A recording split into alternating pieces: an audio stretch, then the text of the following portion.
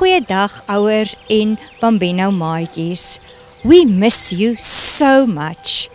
Een van die dae mag julle terugkom Bambino toe. Parents, with this short video, we would like to show you how learning have changed in this COVID-19 environment. Ouers, ons doen 'n beroep dat indien u kind siek voel, julle glad nie skool toe moet stuur nie of op medikasie is nie. We need your cooperation to help Bambino keep its high standard in these challenging times. We are using the Creche app. This requires the parent to fill in the COVID questionnaire. Once submitted, we will receive it and keep it on record. U hoef net 'n klein sakkie saam met u kind te stuur waar ekstra klere in is met 'n waterbotteltjie. Bambino voorsien alle voedsel. Please remember that your child must be dressed with a new set of clothes every day. Ons kan net hiervan 'n sukses maak as almal saamwerk. Wees asseblief verseker dat ons alles in ons vermoë doen om die kiem uit te hou. Please be on the lookout for the special email containing all the protocols.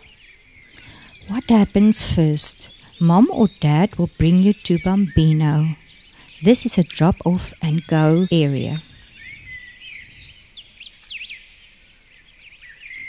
We will ask dad if they filled in the Creche app form and send it to Bambino. It will be checked. Your temperature will be taken. And if you have no temperature, you may climb out of the car. Nou gaan jy na die ontsmettingsarea.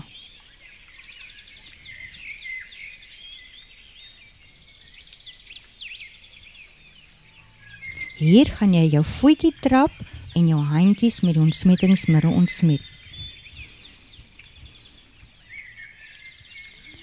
Hier moet jy jou masker van die huis af in jou sakkie bære. Jy kry jou eie masker vir Bambino. En ons maak seker jy het jou masker regop en 'n lekker verrassing kry jy 'n hoedjie met 'n skerm. Dan stap jy op die rooi voetjies.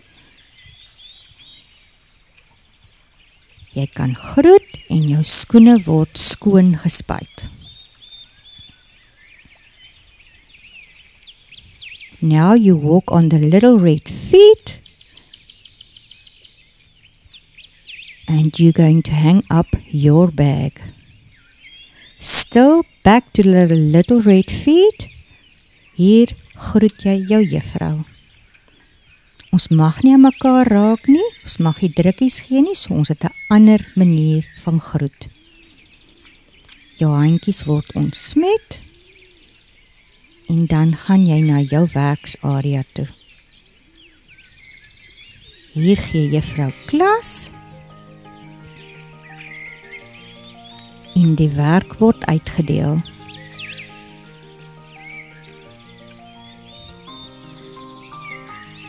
Een maatjie sit by haar tafeltjie en die ander maatjie sit op die mat.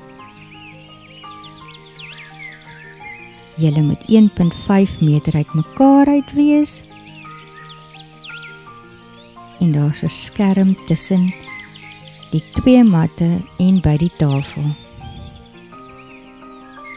Na jou werkies, bære jy alles. Then sanitizing your workstation. This will be the procedure every time you're at your workstation. Elke maatjie gaan staan op sy sirkeltjie. Now we're going to the bathroom.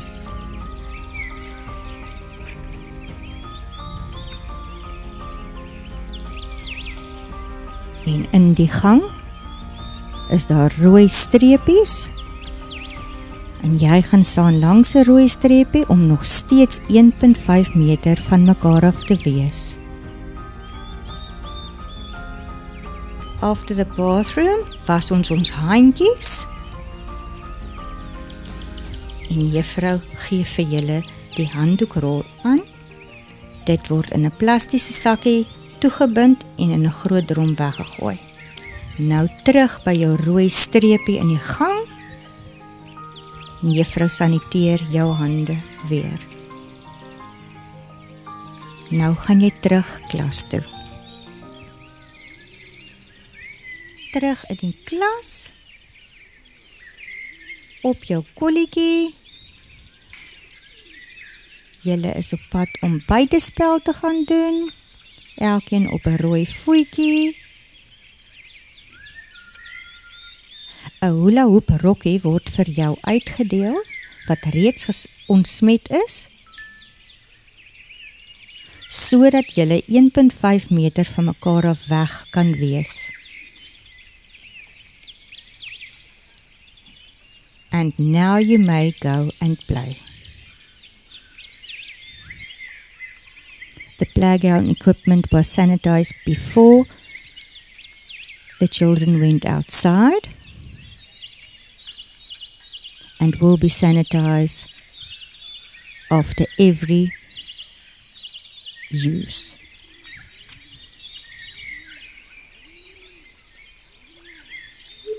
Onthou maatjies, ons mag nie vir mekaar drukkies gee en by mekaar wees nie. As jou hoepel aan die ander een se hoepel raak, dan weet jy moet 'n entjie wegstaan.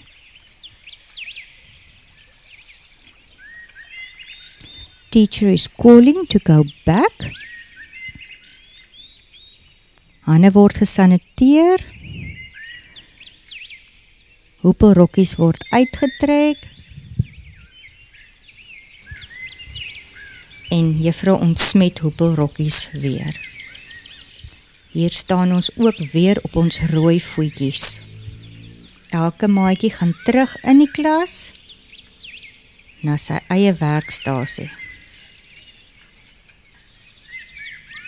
Met buiteaktiwiteite sal juffrou Lenet byvoorbeeld Mancanastics vir julle kom roep. Dan staan julle weer op julle rooi voetjies en juffrou Lenet gaan vir julle wys hoe om by die Mancanastics stasies te maak.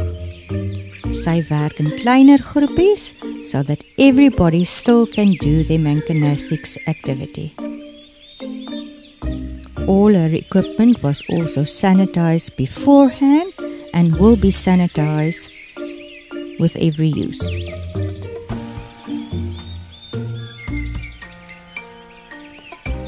Ek hoop julle is baie opgewonde om weer by ons te kom speel en leer.